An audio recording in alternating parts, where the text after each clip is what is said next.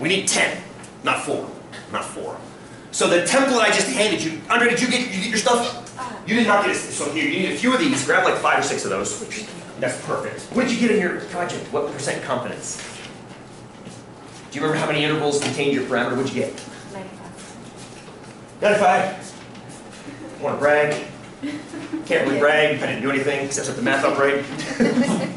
We did an average. It was a concern because Angie only had 80% and so did Harrison. Oh, okay. But it averaged to 95, so always what I need. Those 2 and maybe a few of those.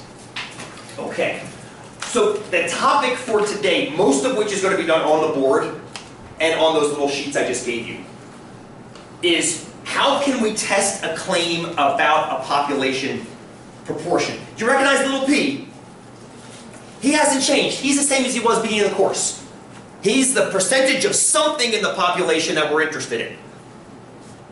Can we get him directly? Ever? Of course you can't. Only way to do it is to measure the entire population. It's the only way to do that. You can't do that. So you draw a sample. And everything today is about drawing a sample and trying to apply that sample to the population, unlike those ages we just looked at, which is only applying to the sample. Fair? Questions you have right now, if you have any right now, other than when it's over. Well, they do population sometimes.